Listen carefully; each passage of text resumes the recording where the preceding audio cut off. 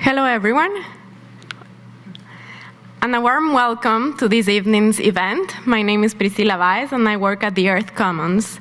The Earth Commons, we're an institute at Georgetown University that promotes education, research, and action around the world's most pressing environment and sustainability issues. At the Earth Commons, I coordinate events and communications. I deeply believe in the power of gatherings, just like these ones, that inspire minds and foster a deeper connection with our environment. Tonight, we're here for an important talk hosted by the Center on Faith and Justice and the Earth Commons, where we will be diving into the intersection of ecology and democracy. In this election year, as the fabric of democracy strains, so does the delicate web of life supporting human existence. We will uncover the spiritual roots of this crisis and imagine just responses. I would like to take a moment to introduce our moderator, Kathleen, who has played a vital role in bringing this event to life. Dr. Kathleen Bonnett not only serves as the assistant to the director and events coordinator at the Center on Faith and Justice, but also teaches courses on theology and justice here at Georgetown. Her commitment to this cause is evident in her work, including her book, Revolutionary Hope, a spirituality of encounter and engagement in an evolving world. Additionally, I am very honored to introduce our esteemed panelists, whose expertise and dedication to environmental justice are truly inspiring.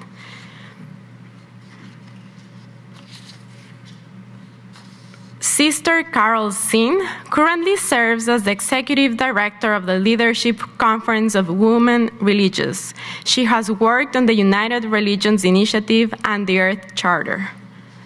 Brenda Lee Richardson has been working on welfare reform, environmental justice, economic development, education, behavioral health, and health issues for the past 30 years. She currently serves as the coordinator of the Anacostia Parks and Community Collaborative in DC. Dr. Randall Amster is the author of Peace Ecology and the co-director of Environmental Studies and the new major in Environment and Sustainability here at Georgetown, and a faculty member in the Earth Commons. Jose Aguto most recently served as the executive director of the Catholic Climate Covenant. Before joining the Covenant, Jose worked for the Friends Committee on National Legislation, the National Congress of American Indians, and EPA's American Indian Environmental Office. Following our conversation, we invite you to join us at the reception to learn about practical next steps. But before we dive into our discussion, I am thrilled to announce the winner of our poetry contest. This contest asked our community to submit poems reflecting on themes of ecology, justice, and democracy. It is my honor to introduce Shelby Gresh, our winner. Shelby, originally from Idaho and a graduate of Georgetown School of Foreign Service, now works as a post-bac fellow at the Earth Commons, where she manages the Hoya Harvest Garden, which may look like a garden, but it's much more. The Living Laboratory generates fresh produce for Georgetown's food pantry and offers hands-on learning experience for students. Shelby, we're very proud to have you as a part of our community, and I'm very lucky to have you as my coworker and learn from you on a daily basis. Please join us in sharing your poem.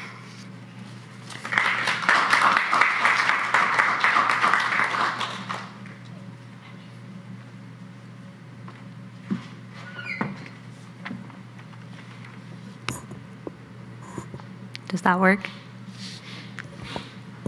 This is called Building This Thing.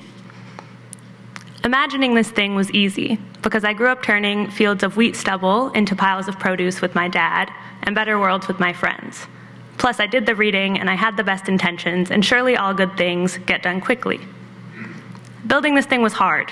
As it turns out, the Eden in my head was made of mundane things, like zoning and budgets and tax exemptions and backflow preventers and nutrient levels and endless emails, and really we had it easy. I mean that it was learning, developing calluses and reading and listening again, and then listening anyways. Learning to synthesize and compromise, not unlike a plant, in a time when we are still divided on whether it's competition or cooperation that builds the world. Or maybe it's just math. 1600 1,695 row feet, 50,000 pounds of compost, the number of servings in a butternut squash, and how many squashes pay a mortgage. But then how many mortgages in a nation, and at what cost when the squash has lost her sisters, and how do you apologize with a garden? Building this thing was work. I mean that my body hurt all spring, and my heart ached the rest of the time, and you know what they say about many hands, yet still it took too long. It took too long because the soil is dying, and the insects are dying, and people are dying, and this is not enough. But it has nothing to do with scarcity. Building this thing was hope. I mean that the bumblebees sang to me while I weeded, and people helped for nothing in return. We gifted flowers without anticipating the vases to return and multiply. I guess I mean that hope is hard, work for the soul, and that hard work is hope ongoing.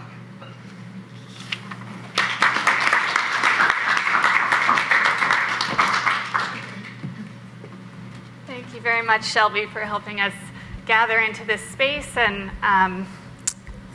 engage in this collective effort to learn more about these intersections of our world. I'm really excited and grateful to all of you for being part of this conversation. For those of you who might not know much about the Center on Faith and Justice, where I work, as Priscilla mentioned in her lovely introduction, we were founded in 2021 by the Reverend Jim Wallace. Our mission centers around 4 key focus areas: uprooting systemic racism, alleviating poverty, building a multiracial democracy, and building peace in the US and the world. And so this conversation tonight, I'm excited to engage in, to look at how all of those things are really connected to environmental justice. And so, as Pope Francis wrote in his encyclical Laudato Si, we know just how inseparable the bond is between concern for nature, justice for the poor, commitment to society, and interior peace. And so as we move through this conversation tonight, I hope we touch on all of those connections more deeply, and especially focus on some of the spiritual and value-driven responses that can help us engage with and respond to all of these issues. So I want to start just by asking each of you to help us understand what drew you into this cause, what motivates you from a values standpoint. And Brenda, we can start with you. I think what drew me and motivated me was I live in what we call a disfavored community. We're not marginalized, we're not vulnerable, we're disfavored. And I realized that we were so busy trying to keep a roof over our heads, feed our kids, and actually dodging bullets in my neighborhood, that we were not paying attention to our environment. And so I realized that it was important for me to be at the table to give voice to the disfavored community. Thank you. Sister Carol.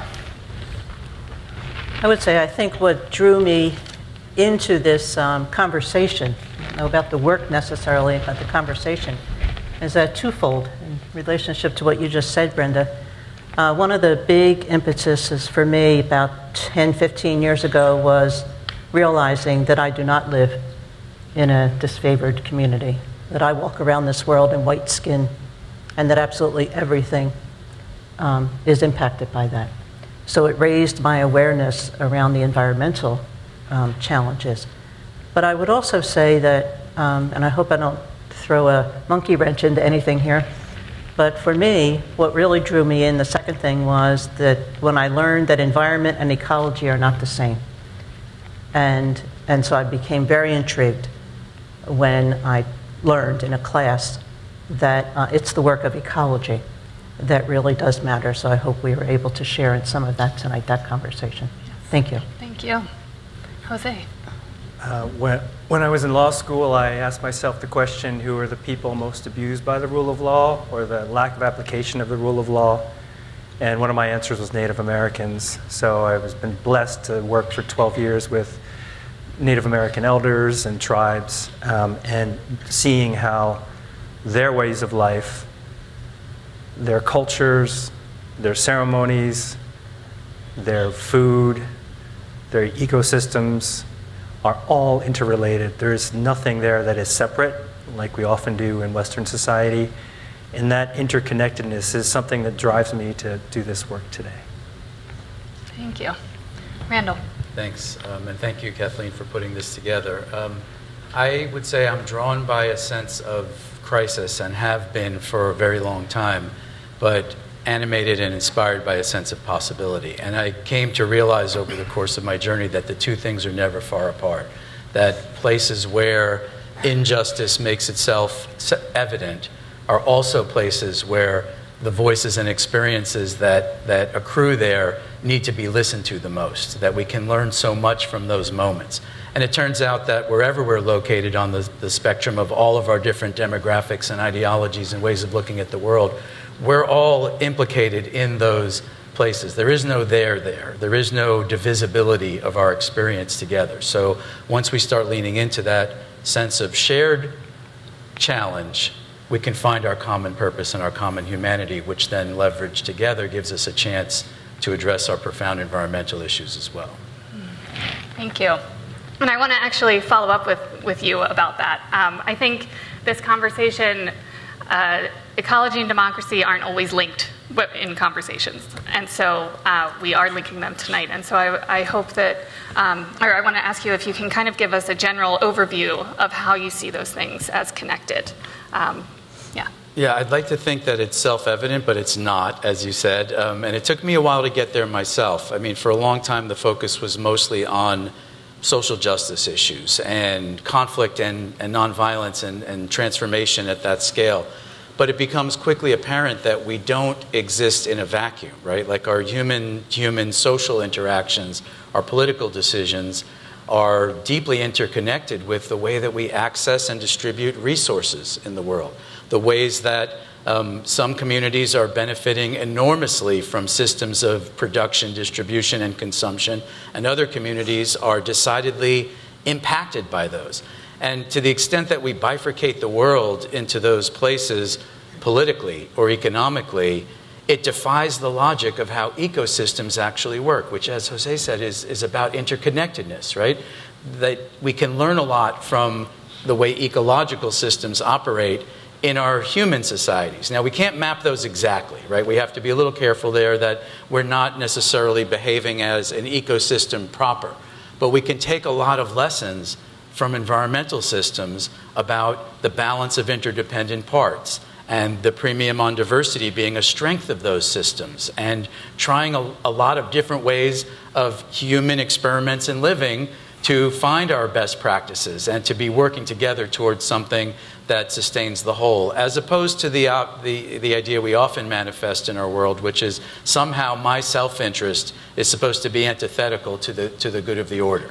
And that's illogical, and I would submit self-defeating, and it is fundamentally contradictory to the way that environmental systems actually operate.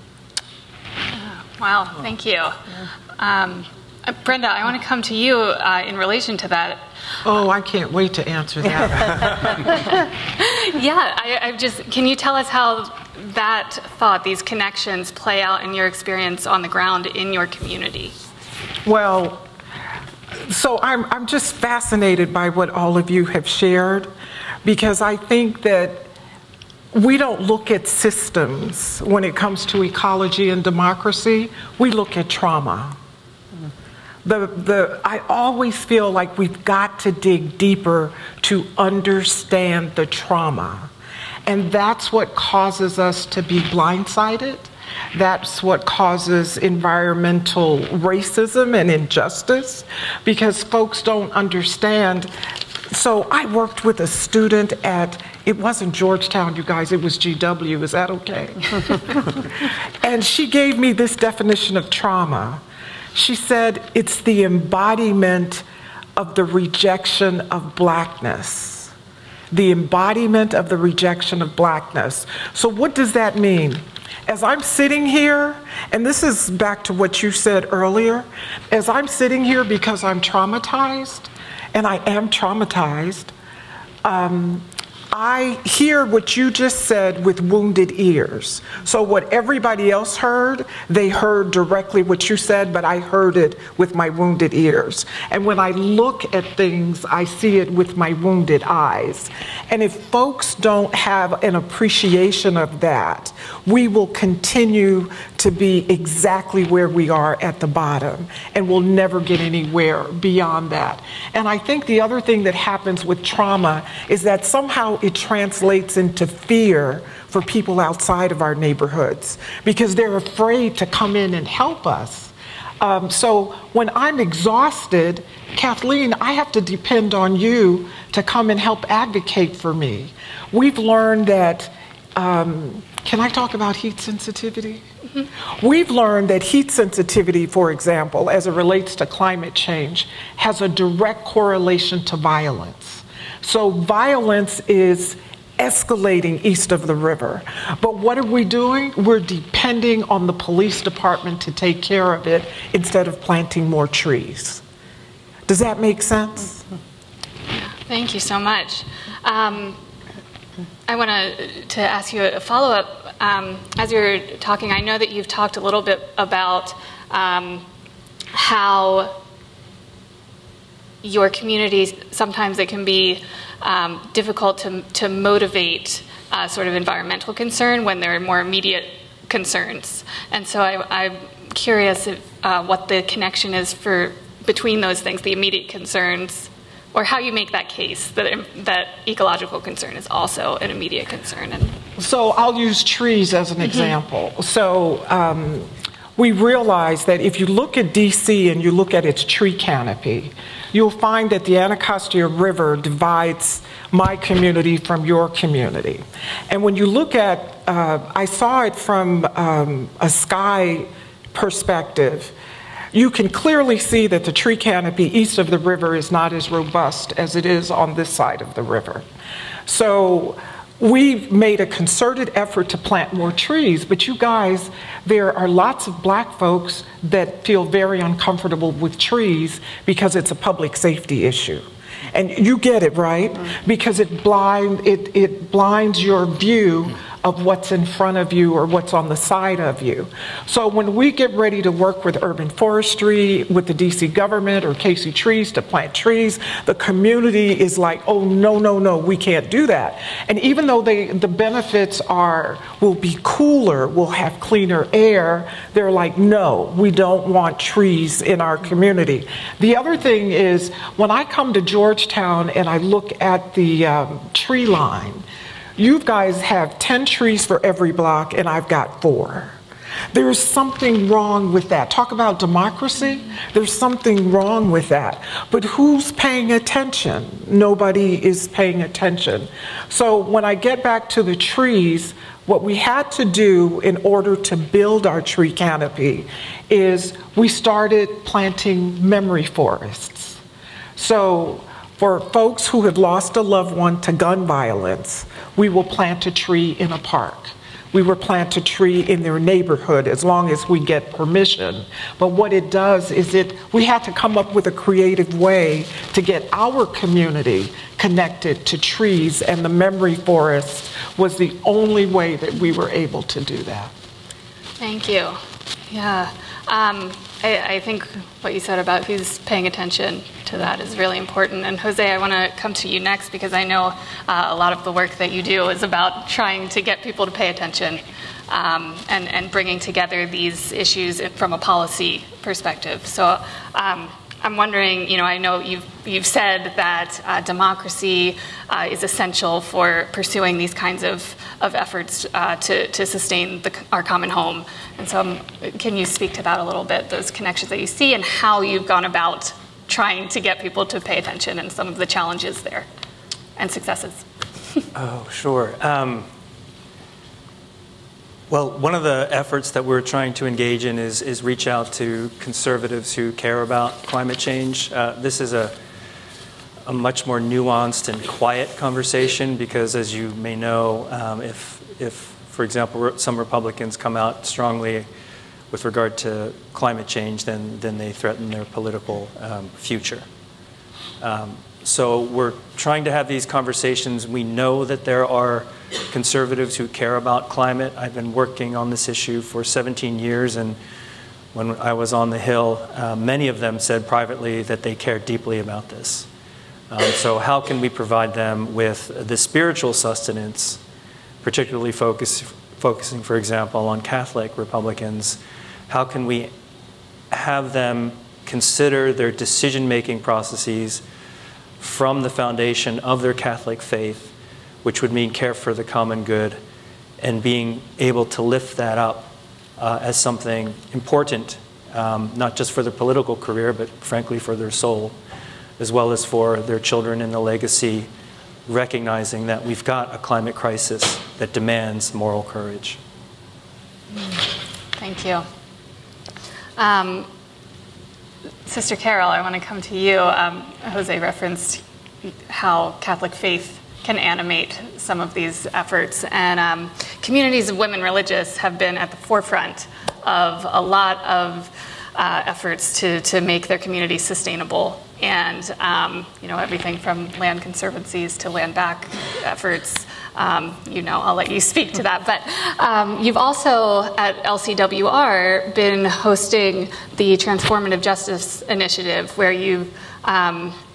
which is grounded in contemplation and focused on learning skills and practices to both develop an ecological sensibility and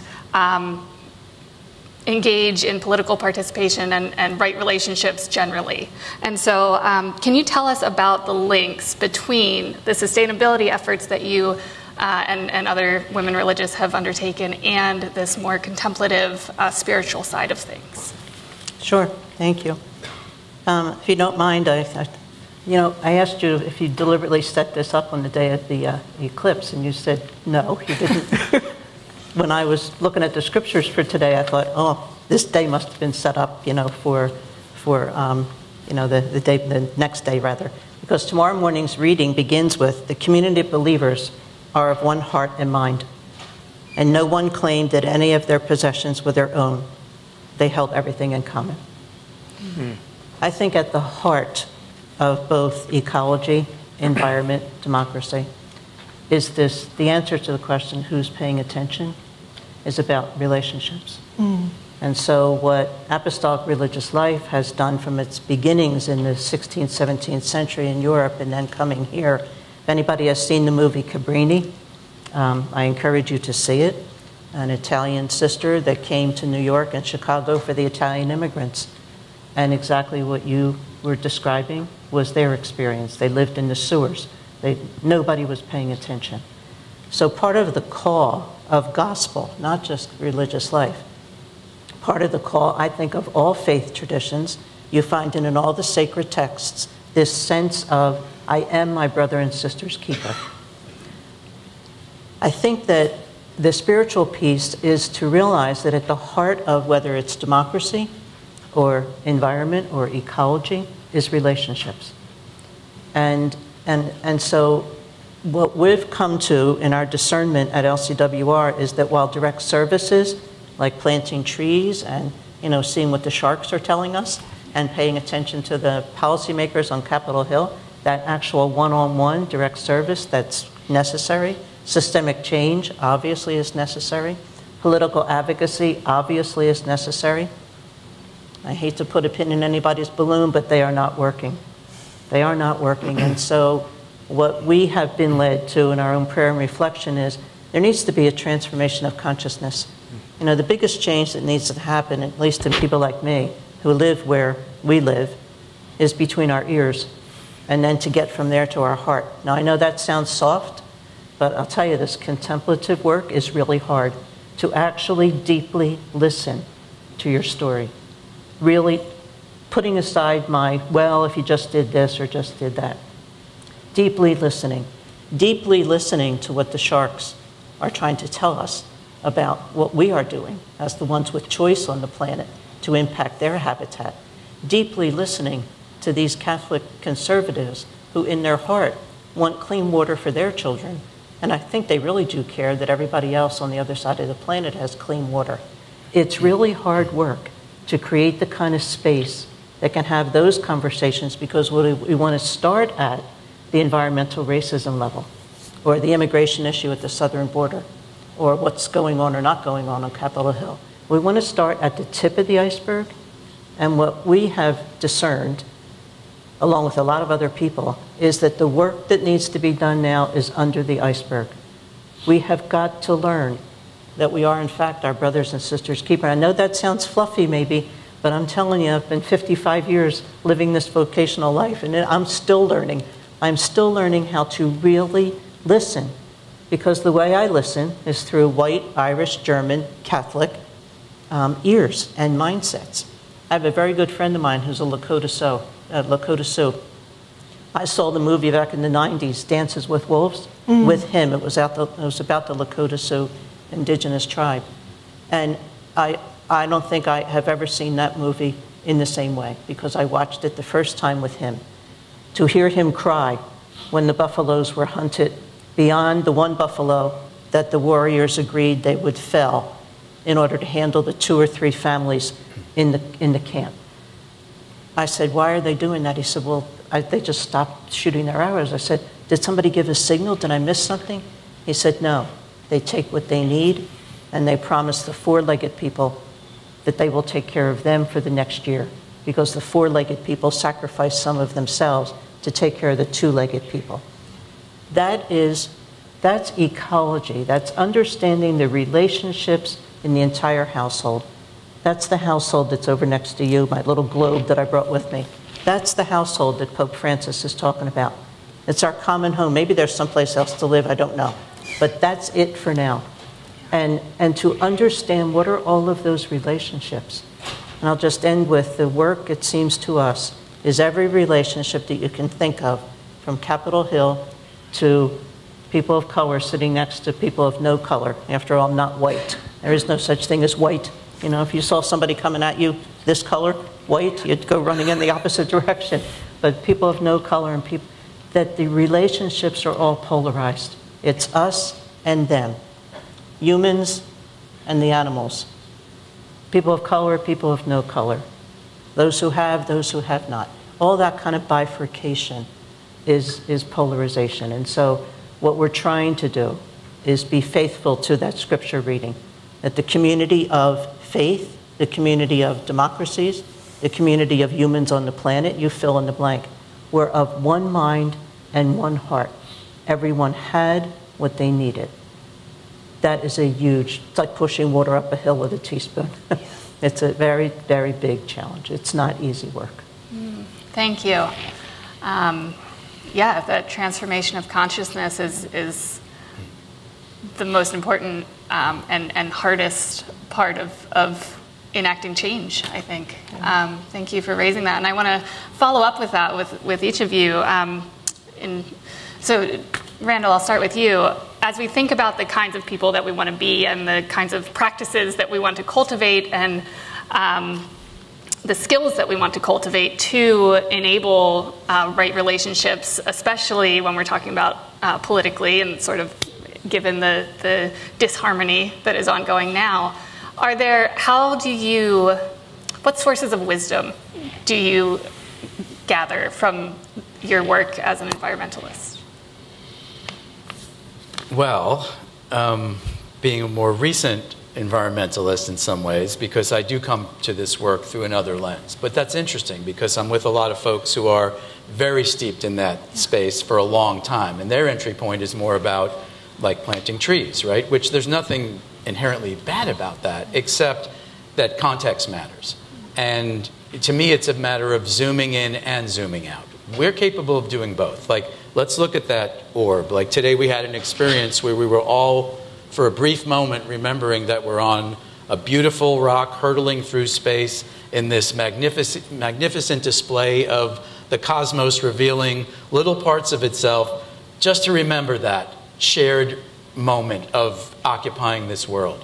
But we also have to zoom in, because it's not just about the carbon in the atmosphere, it's about the justice on the ground. And we need both at the same time, or we get neither, right? We can't have a sustainable world at the environmental scale at the sacrifice of impacted communities. It doesn't work that way. Like, inequality is just as much a threat to sustainability as climate change or environmental degradation. And it turns out that those two things are linked. And many of the great teachers have told us that throughout history for a very long time. Our differences do matter, and they're relevant and important because none of us meets this world through the same set of eyes, right? We have different perspectives and different positionalities. That's good.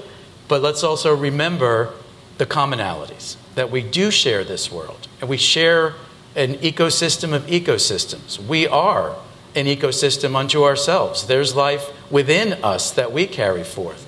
And paying attention to those things has always been part of the process. I mean, you go back to someone like Dr. King, right, who always articulated this perspective of maximal indivisibility. In fact, famous quote, right? Injustice anywhere is a threat to justice everywhere. Justice is indivisible.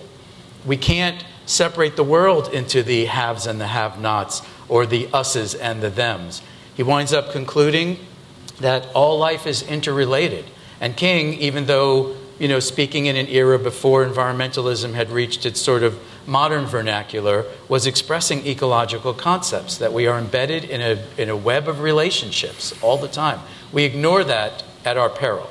So to me, the wisdom really is re-embracing that fundamental truth, that way of existing in the world that has served humans well for a very long time, that we have kind of conveniently forgotten because of convenience, right? We don't have to account for the externalities of the choices we make, by and large, except for the fact that we're only separated sometimes by a few miles or a few blocks or even less distance.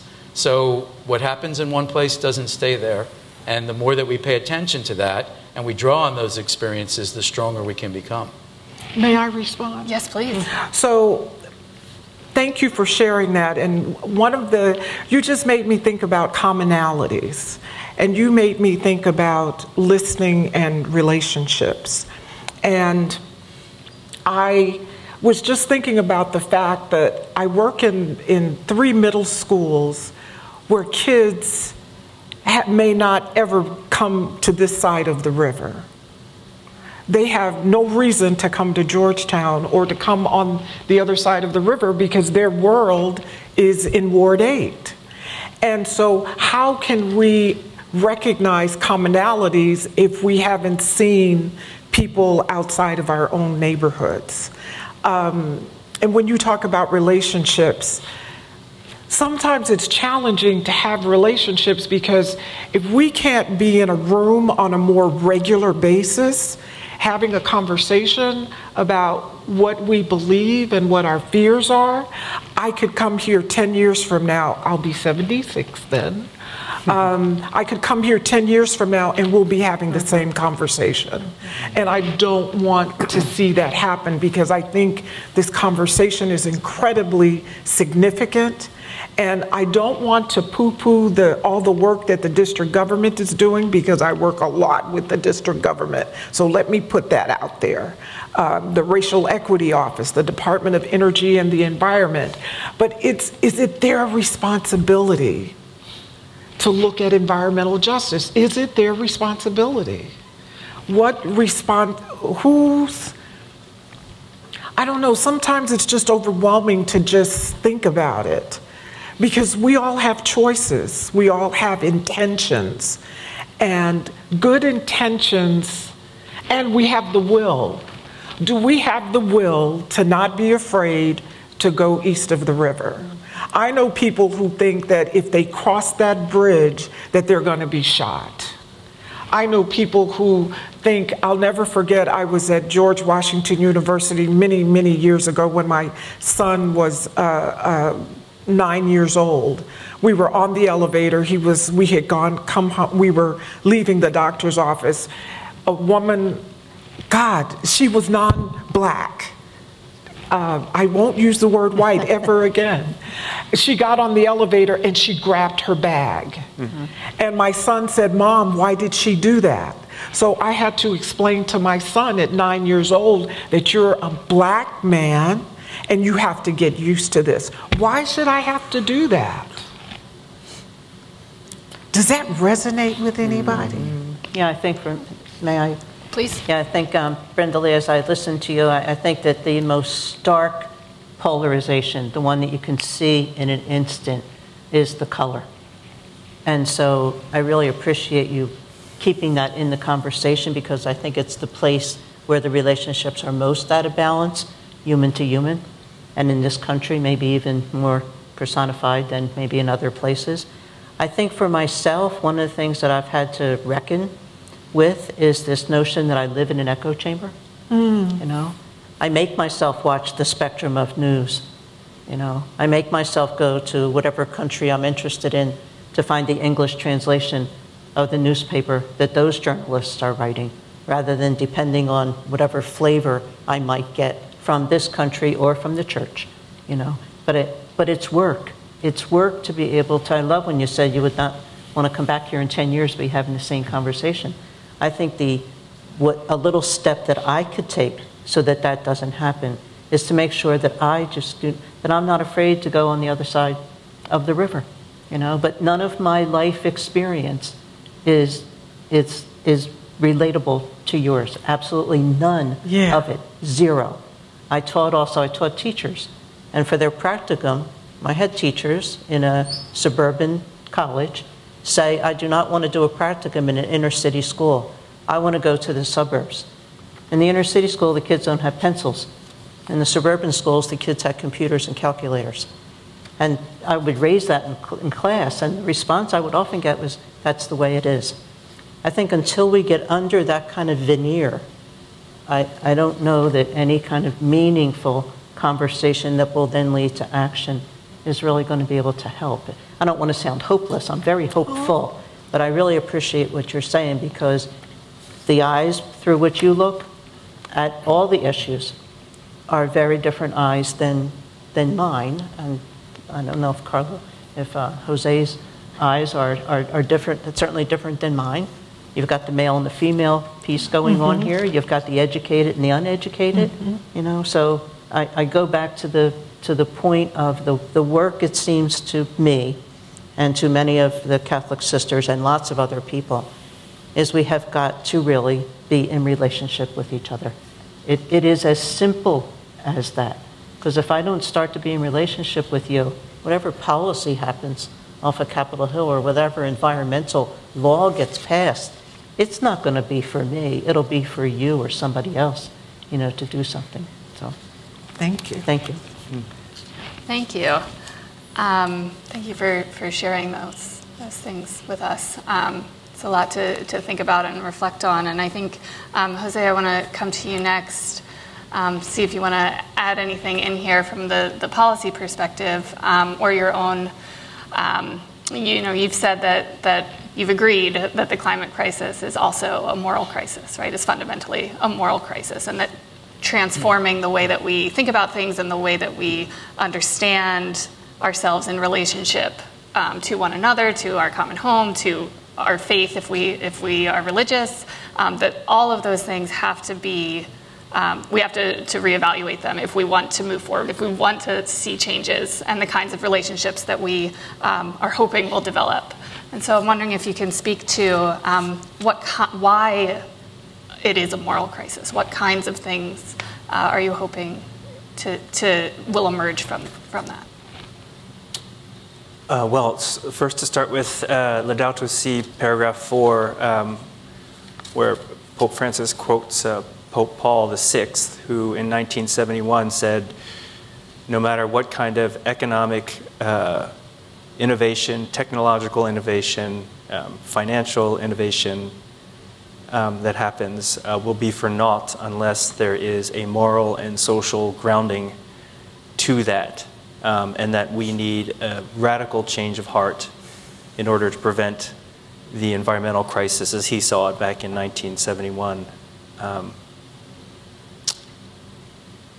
Pope Francis says the same thing. All of the popes probably would say the same thing. The USCCB talks about we need a change of heart, both within ourselves and within our society. Fundamentally, you could go down to the greatest commandment, to love God with all of your heart, all of your soul, all of your strength, to love your neighbor as yourself. And if you love your neighbor as yourself, then racism is completely wrong, because you are saying that someone else is less than you. So if you ground yourself in that fundamental understanding as the core and work really, really hard to manifest that, and that is not easy, and we are all sinners and we will all fail, but if we are pointed in that moral direction as our lodestar, the greatest commandment, from there the source of the solution arises. And that starts, from my understanding of reading the saints, is humility. And St. Augustine said, humility is the foundation of all virtue. Any expression of virtue without humility is only the mere shadow thereof. And then from humility, you can come to what Jesus said specifically is love thy enemy. And so if you come to your adversary with a sense of love, then you can start to build bridges. And the word pontiff is, by the way, from Latin, which means bridge builders. So we can all be pontiffs. So if we step deeply into these fundamental values, which are not just Catholic, but are of many religions, of humility and love and bridge building and seeing your enemy as yourself and seeing all people as equal, from that basis can you then work to bridge against difference and even against the partisanship that we see today. Because if we step first and foremost into our faith, faith transcends partisanship. And there are common values that we all have, that we love, our brothers and sisters, we love our children, we love our families. We take these values with us into these conversations, grounded in these fundamental truths. But can you love me and see my color? Can you do what you just said from a faith and justice perspective when you see my color first? Are you able to love first before you see color? Does that make sense? Yes. Mm-hmm. Yeah, I think. Yes. Well, I would say, humility for me is that I have a lot of faults and I have a lot of filters and I have a lot of natural prejudices. And then ask God for forgiveness when I stumble, but to know that every time I stumble and if I ask Jesus for help, that I will get up and granted that grace. So to fall, but to move forward in that moral compass towards a better understanding and a more authentic love, so that I'm seeing you as you are. Thank you. I was just, when he was talking, I was trying to figure out, I want a scripture too. But the scripture that came to me is he who is without sin, let him cast the first stone. And sometimes when as I'm looking at this from a church perspective, it looks like we're just sinners and we're lost and we're hopeless and we're just waiting. Oh, I know what I always say, we're like on life support and we're waiting to be saved. And is it fair for us to wait? We're still waiting. Is it fair for us to wait? Thank you. I think that question gets to the heart of the urgency of this, right? That it's not fair, and yet we have to commit to doing this, the deep work of transformation. If I may say, I think also the other species are saying the same thing. Yeah. Do we have to wait until the humans decide that they're not the center of the planet? That in fact the humans need every other species and the other species don't need us. In fact, I'll refer to my friend over there, but the last time I did this scientific work, if every species on the planet, or if humans disappeared tomorrow, every species on the planet would benefit 7 times. So to your point, Jose, about humility, how do we take our rightful place in this circle of life, from the Lion King? I mean, we are all interconnected. We're all breathing the same air. We're all drinking the same water. What I put down my sink ends up in the Nile River, Someday it's going to fall as frozen snowflakes on the 3rd generation of Alaskans. I mean, until we get that transformation of mindset, because that, I think, is what at least my heart needs. I need to think differently about you, about the owls, about the trees, and so forth. And we're not taught that. Yeah. We're not taught that. Thank you. So some of the values that I've heard emerging in this conversation are, and the values that will help motivate and sustain right relationships with one another, with our earth. Some of these values are humility and generosity and care. I'm hearing invitation over domination, and gratitude and creativity over consumption and taking. But those are not words that I would use to describe our political engagement right now. And so as a way of concluding the conversation before we get to audience Q&A, I just want to ask each of you, what are some practices that you can suggest to help us really ground ourselves in those values and develop a sense of interconnectedness? How do we develop sustainable ways of being ourselves so that we can foster right relationships politically and ecologically? And Randall, let's start with you. Great. Okay. How do we use our grounded practices to address this moment of profound political polarization and, oh, by the way, climate change and everything in between? But maybe it's not that complicated. Like, as my colleagues reminded me before we came up here, breathe. Yeah. Right? Let's remember that we're embodied. We reflect the world around us. We don't just take it in. We also contribute back out. Let's mix our hands in the earth again. Let's reconnect ourselves, literally and metaphorically, back to that wellspring of life. Let's remember this shared journey and the bounty that's made possible by forces well beyond any of our grasp or control. And you can be secular or spiritual in that path to take to the magnificence of that integrated creation that we all benefit from. If you want to call them ecosystem services, that's okay with me too, right? But we're all in that, and we can operationalize that in our lives. We don't have to wait for the world to change to, step into a better future. We get the choice to in some ways, do that moment by moment. We are confronted with a myriad of opportunities all throughout the course of our days to make a difference, whether it's listening more intently, approaching something with a beginner's mind and a sense of humility, reaching out across barriers of transportation and geography and demography, and showing up, right? Stepping up and stepping back. We get to make those choices all the time. So while there is an aspirational sense to this work, absolutely. I mean, I think democracy itself is aspirational. It's calling upon us to try to reorient ourselves in a rough version of equality so that we can all have a chance to bring our best selves to the work.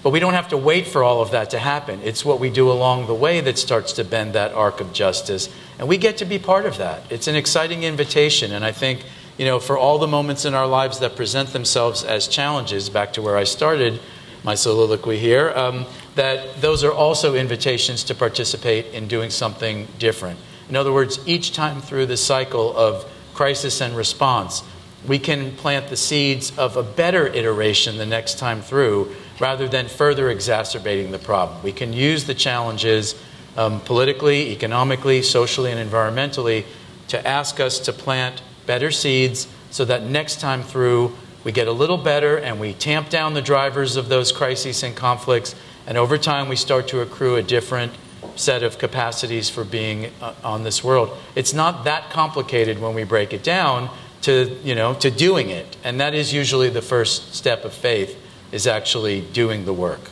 That it can't just be a conversation. It has to continue into how we actually live our lives. Mm-hmm. Thank you. Oh, are we going left or right? You're next, Jose.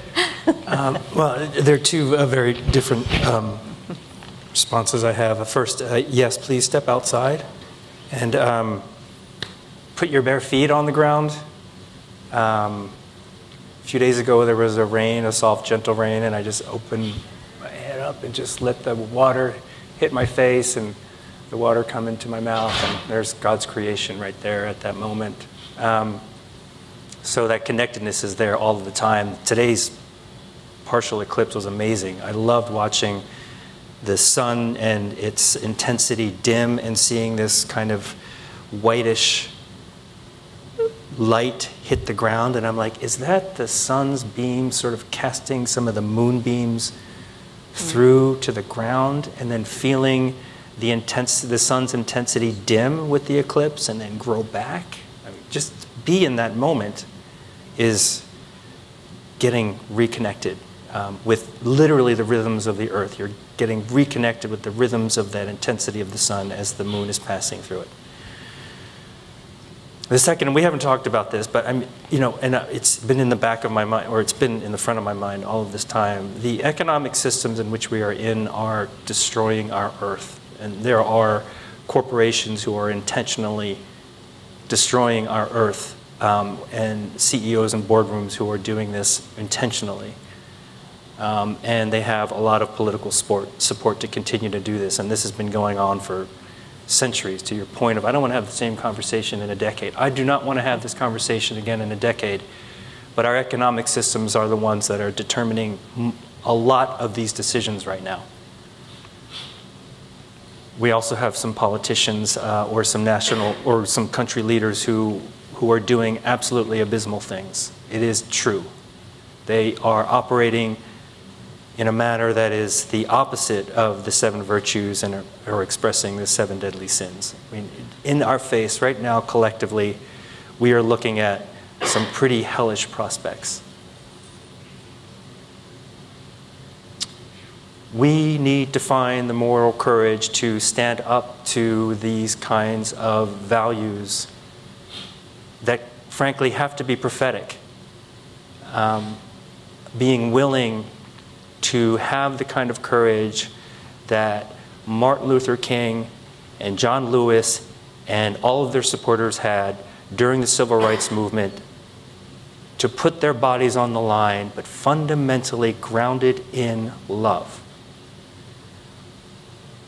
One of the things I learned or tried to do, I did about a couple years ago when I sometimes do the rosary. I don't do it very often, but when I do a Hail Mary, I'll actually devote a Hail Mary to a particular person. And I have done Hail Marys for Vladimir Putin, Donald Trump, some really difficult people right now. And that was an incredibly difficult thing to say, to pray that please may they have a conversion of heart. Because if they did have a conversion of heart, oh my gosh, would our world be so transformed? So trying to ground even the most difficult people in a sense of love is what God calls us to do. And to me, that's one of the starts of having the moral courage to carry on in these very difficult circumstances. Thank you. Sister Carol. Amen. Amen. And that is not easy to do. I don't know if you could hear him. I could hear him and feel him as he was sitting next to me saying that. With intention, it is very hard to do. With intention, it's very hard to listen to someone else's story.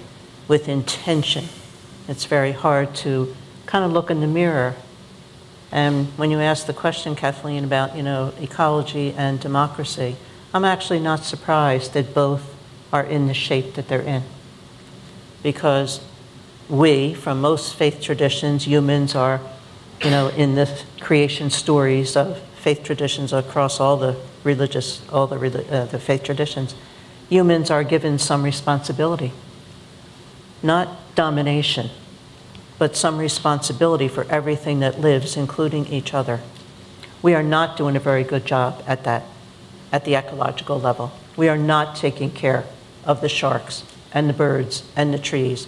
So it's not a surprise to me that I'm not taking care of anybody that's not like me, doesn't look like me, think like me, talk like me, smell like me, eat like me. It's just kind of an echo chamber. And I'm also not surprised that democracy, here and in other places around the world, but we're here now. I'm not surprised that the democracy is in the shape that it's in, because the democracy is me. When I look in the mirror, this form of government depends on the citizens to elect the leaders to represent us. So both the ecological challenge and the political challenges and the economic systems, they all function because people are supporting it in some way. I look at the sports and the entertainment world and the salaries that are paid. Who sustains those football games? All those people in the stands. Who sustains the violent movies? All the people who buy the tickets or buy the video game. So the mirror every morning for me is the hardest place to be when I think about the condition of the ecology, when I think about the condition of the democracy. And I don't say that to like, oh, geez, how do I even get out of bed? You know, I do actually, you know. And I do because I was 13 years at the United Nations.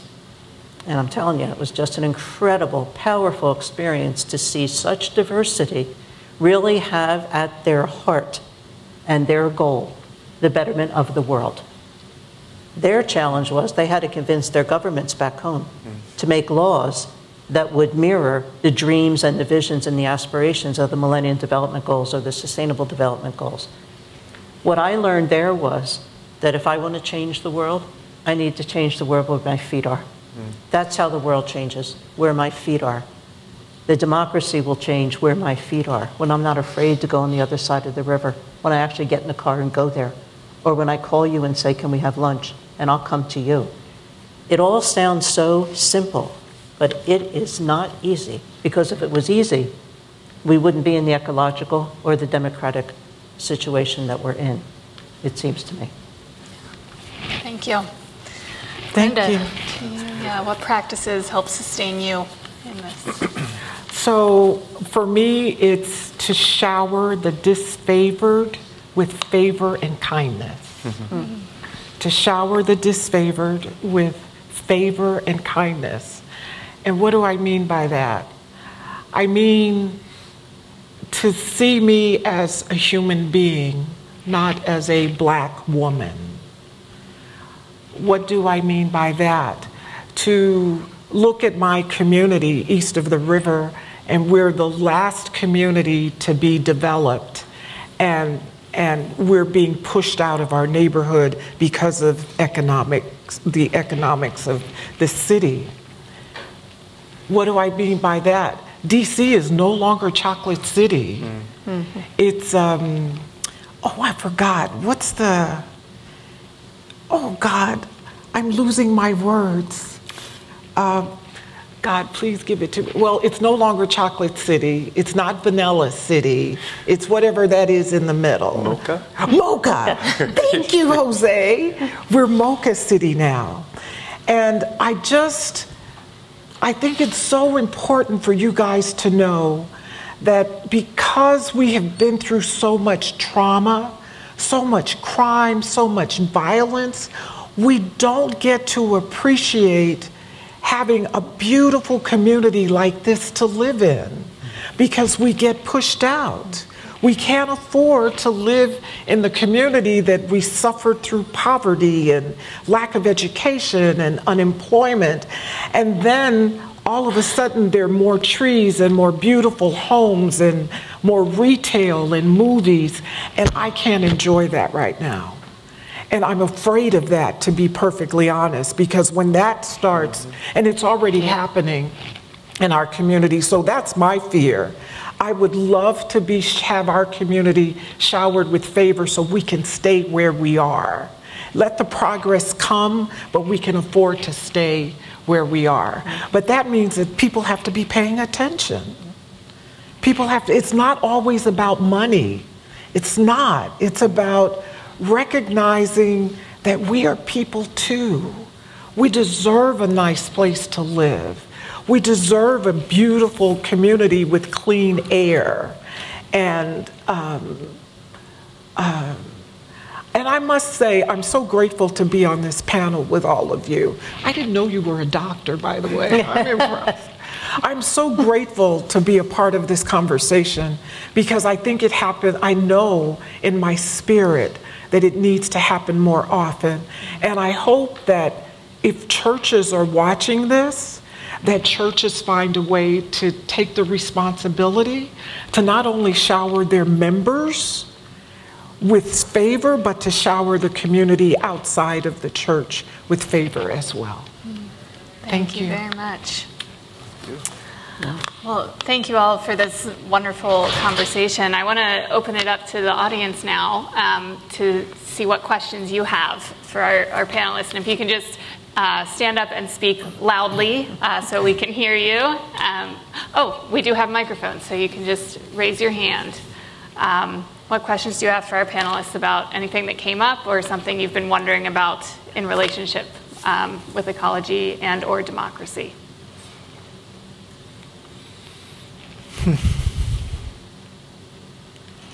This happens in my classes all the time. Then I just ask the question in a different way, and then it shakes something loose.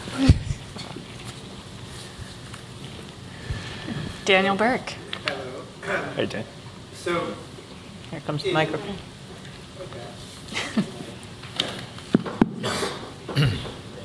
Daniel Burke, I work at the Center on Faith and Justice with Kathleen. Thank you all for coming tonight. This has been really interesting and helpful. I'm wondering if you can all talk about some of the chief obstacles that you face in your work. In some ways, you've already spoken about this: economics, the complexities of the system ourselves, racism. But I'm wondering if each of you could just pick out one obstacle that you find in your work, and that could be apathy, it could be anything, and then maybe suggest a way to deal with that obstacle. That might be helpful as well. Yeah, thank you. I can start because I think about this a lot, and that's kind of my day job, is that question exactly, how we deal with the obstacles and overcome them. I think for me, there's lots of ways you could get about it, but it's often making explicit the connection between the local, right, the individual actions we take, the ways that we live most of the footprint of our lives situated in place, and scaling those into structural and systemic change. And that's not an easy connection point to make all the time. And what we wind up with is often a kind of bifurcation of, I can make changes if I have the wherewithal and the means and the capacity and the resources to do it, but is that actually inuring to a paradigm shift? Are we changing things at the structural scale? And the reason that's important is because if it's only a matter of communities mounting a resistance to deal with some acute, ecological or social crisis, it's constant reaction and constant catch-up. We never actually get to the point where the system isn't producing those same outcomes, poor social and economic outcomes, and poor environmental and ecological outcomes. Here's an example. We work with students in Anacostia from time to time, and the last time we spoke with them a few weeks ago, and they'll be here actually next week to visit, and we go back and forth, and it takes a lot to do that. One of the anecdotes that they shared was that in their school, there was only one working water fountain, and the filter hadn't been changed in years. And they were self-advocating for the filter to be changed. And that's important, right? To do the acute moment of changing the filter so that at least they can have a clean water source there. But there aren't enough filters in the world to only go all in on filters. At some point, we need to interrogate, why is the water coming through dirty in the first place? We need to connect the changing the filters and the students advocating for clean water at their point of source, but also systemically how the water has gotten fouled in the first place and why it's even thinkable that that can be pumped into a school like that. So connecting the individual and the local with the systemic and the structural feels to me like an obstacle, but when we're conscious about it, we can bend those two pieces together. It just takes a lot of work to do it. I think for me, the challenge is health. We are looking at the intersection of climate change and health. And when you look at health disparities in the District of Columbia, those of us that live east of the river, health disparities are alarmingly high. We have the highest rate of breast cancer in Ward 8 in the DMV, DC, Maryland, and Virginia. And we have asthma and diabetes and all this stuff that's intersected with climate change. And my goodness, the pandemic just exacerbated it. And one of the things that I discovered during the pandemic, for example, is that we adopted the sedentary lifestyle, and it exacerbated our health disparities. And so now I am so promoting forest bathing like I have never done before, getting out there and connecting to Mother Earth and walking on our trails. But I guess the big thing also is making people feel safe. How do you make our community feel safe? And it's something that we're still trying to figure out, because at the end of the day, we die sooner, we spend more times in hospitals, because we don't take a proactive approach to health. We go to the emergency room. So we're trying to figure out how to explore that intersection between health and climate change. It's a really, really big deal, and it affects our mental health too. So the trauma and the physical health is something that we need to pay more attention to. So we'll be around for a long, long time. Does that make sense? Yes, absolutely. Okay. I think, not to be too simplistic, but when I heard your question, the two words came to me was the biggest challenge for me and for, I think, many people I know, is to wake up. Literally wake up. You know, when you were talking earlier, Brenda, I was thinking of Hurricane Katrina and the difference between that and Superstorm Sandy in Manhattan. There's no way that Manhattan would have ever had the same pictures that we saw on television from Hurricane Katrina, because the color of the people in the New Orleans Stadium and the economic level of the people in the New Orleans Stadium and on roofs that were asking to be saved was not the same color as the people in Manhattan when Superstorm Sandy came through. So wake up, wake up. This is not rocket science.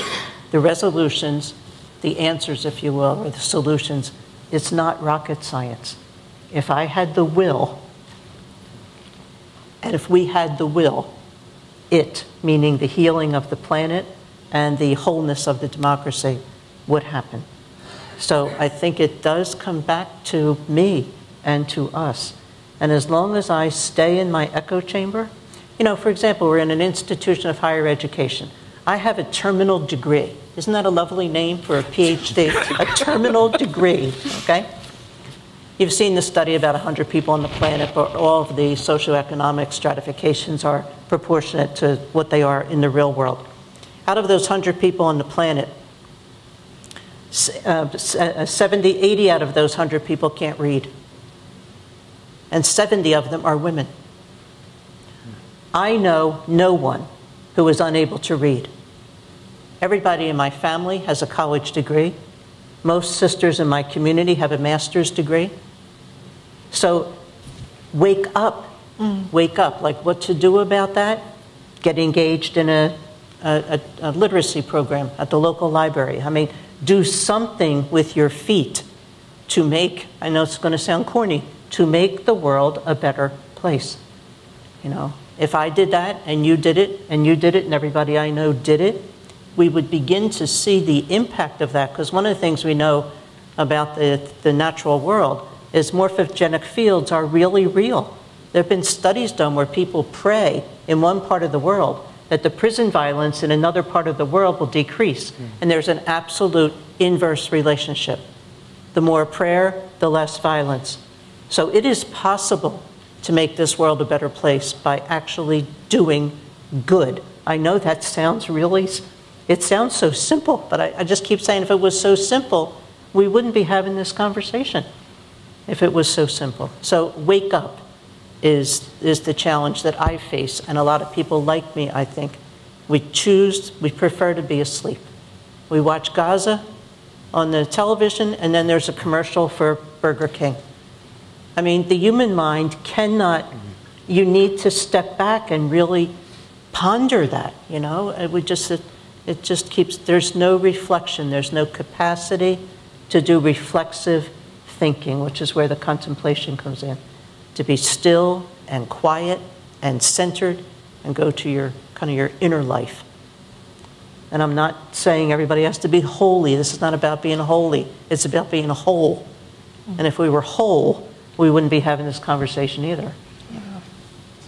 Thank you. I'm going to take a different tack. Daniel, thanks for the question. So 77% of the global economy is energy.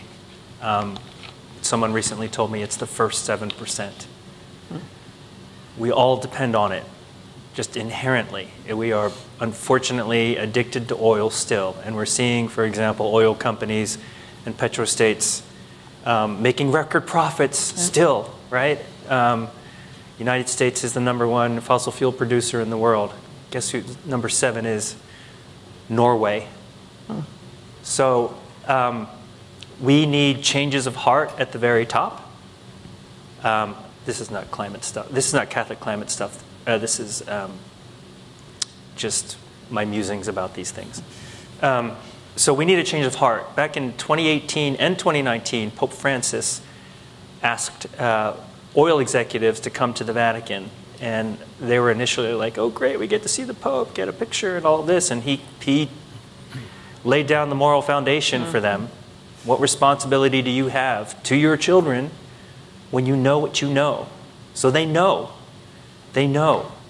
How guilty they feel about it is another thing. But this is for some of the folks here. We have seen the children of some of these executives weigh in, or the children of some of these politicians weigh in, and that's what gets them to move. So one of the nuanced strategies is, if you have, and we know that these younger generations, one of your top 2 priorities is climate change. There was a Cairo report that just came out, Georgetown Catholic ARA, that said that Catholic children, climate change is one of their top 2 priorities. If you are messaging to your peers and you are messaging to these children are messaging to their parents who are in industries who are making decisions that are bad for the environment, well, they need to be talking more with them, because that is where a change of heart happens. And it's also our responsibility, if we're people of faith, to follow Pope Francis's lead and also ask, fundamentally, these are moral questions, because they will come up with any kind of political, economic, whatever kind of intellectual argument to justify whatever it is that they're doing. One of the challenges that we have in a society that is separated from nature is that we have lost our understanding of our inmost being, and our understanding of our inmost being as integral and inseparable from our natural world. So if we actually take that strength and that awareness, and you are with peers who have parents who are in these industries, or you're coming to have a conversation with someone who is opposed to you, you take these moral messages and seek metanoia. You seek change of heart. These are iterative conversations that are grounded in respect and are very difficult, but you have to have them, because that's what we're left with. We are left fundamentally with a moral call. Do you care for our common home? Do you care for our future? This is really where we are right now. Change of heart. Thank you. We have time for some more questions. Did you have time to think of one?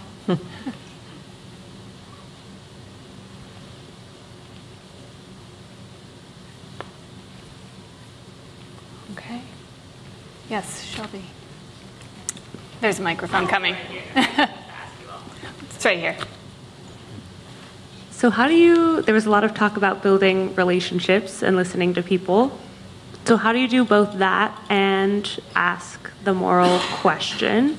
Like, what if the answer is no? When you ask people, do you care? And when actions speak louder than words and people seem to say no, what's the next step? Everyone cares about something. Mm-hmm. And if they don't care about the same thing in the same way as I do, then I can keep talking with them to find out what they do care about. And eventually, I think we will get to something in common, right? Because as was said, we do breathe the same air. We drink the same water. Maybe not in the same place, right? Because there are differences in the air and the water from place to place. But at scale, the planet isn't inventing new air and new water. It keeps recirculating around and around and around and around. And as was said, generationally, it shows up. It registers in us, in our bodies. That trauma shows up epigenetically, right? Like it transmits across generations. And also the soil holds the memory of all that. So eventually, if we keep talking, we do get to a point of common frame of reference. But it doesn't mean that we will agree or, always walk out feeling like, wow, that was great to spend time learning about your divergent, like sometimes those things can really challenge our perspectives. But again, as was said, like if someone doesn't care about a healthy environment or a healthy democracy, then it's our job to care for them, because they're also trapped by the system that they may feel as if they're benefiting from. They don't necessarily always realize that it's working against them in many ways, and working against certainly the durability and sustainability of those systems, which everyone has an investment in, right? Like, like taking what we need now, but leaving as much behind and an equal opportunity for who comes after us. We didn't appear out of a vacuum, and there will be folks here after us, and being present for that flow is really important. So, find a common point of care. But if you can't specifically, then wrap your sense of empathy and care around the issues that you care about, and realize that you're also doing it even for folks who may not be on the same page at the same moment in time. Yeah, I would support that. I think it's going to take a lot of conversation. It's not going to happen in one conversation. I would say keep talking. Just keep talking. And to go back to the contemplative work and the deep listening, when we listen, if you're sitting here right now listening to me, because I'm speaking right now, and you're thinking, I wonder how much longer this is going to go, I have to use the restroom, or I see that fruit out there and the cookies on the table, then you're not listening. It is very challenging to listen, So to listen without a tape going in your head to get ready for me to respond to you, that's not listening. I think, and we need a lot of practice in having those conversations. We do not know how to have a conversation with each other without me being ready to rebut you or ready to defend me and convince you. That's the heart of the polarization, and that's what we need to heal. And the change theorists say the healing for polarization are two characteristics: humility, which we've talked about already, and curiosity. Because somebody on either end of whatever it is, white, black, good, bad, right, wrong, earth, humans, money, whatever the odds are, the relationships now are so steeped in those polarized ends that nobody's going anywhere except just deeper in their own mindset. The antidote to that, the change theorists say, is one side has to become a little humble and a little curious and begin walking towards the other side. And the best question to ask is, I never thought about it that way. Would you say some more, please? We have to learn how to actually have conversations with each other. Keep talking. Thank you. I agree that you keep talking, but when I get no's, I don't have the luxury of continuing the conversation because of my woundedness. And I just have to just keep going and don't have that luxury. Jose, what have you got to say? There will be some people who disagree. I mean, that is just the way it is in human history. I recall a lobby meeting that some bishops had with regard to immigration, and talking to a senator, and obviously the bishop was very eloquent, and the senator just said, I don't agree with you. Take that to an even more starker place, what happened down in the South with regard to civil rights. I mean, I'm going back to what is prophetic. There are some people who simply oppose the values that we're talking about. And as Martin Luther King says, power does not give up voluntarily. We are going to have to, if necessary, be prophetic and sacrifice ourselves as the people, the water protectors at the Dakota Access Pipeline. We may just see more of that. And do we have the moral courage to step into that? I'm not saying I have it right now, but that's what I'm striving for, because we are in challenging times where one of the polarizing sides will just take it to the limit regardless of what the systems are built to be right now. Do we have the moral courage to step into this conflict with love? I think that's a great question to end on and to go forth with, to kind of send us off. So thank you all so much for offering such wonderful and meaningful insights and thought-provoking. Let's give our panelists a round of applause.